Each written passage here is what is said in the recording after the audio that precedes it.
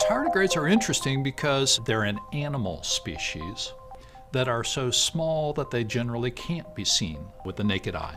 So tardigrades are commonly called water bear, and they are associated with a wide variety of environments, and notably challenging environments. So they can live under conditions of extreme coldness, and they can regulate their metabolism.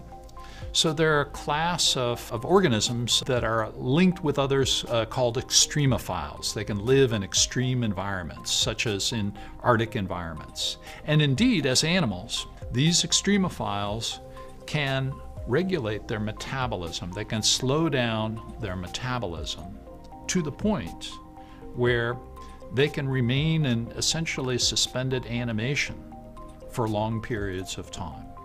Now, this is interesting personally in a number of different ways, in that I was involved in a project that took molecular components of extremophiles and took advantage of some of their properties by integrating extremophile molecules and biomolecules with microelectronics for sensor applications. Here at NSF, the Engineering Research Center supports a program called ATP Bio, and the goal of this is to use some of these same extremophile concepts to take tissues, including human tissues, and slow down the metabolism by placing them under freezing conditions and essentially stop biological time, stop the clock.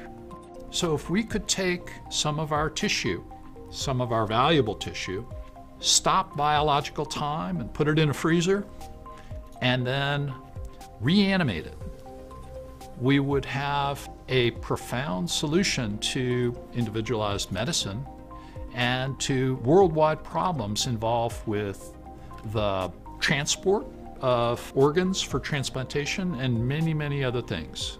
In their own way, aside from being an internet muse, have a way of painting an analogy to how we can use these concepts of extremophiles for very important societal problem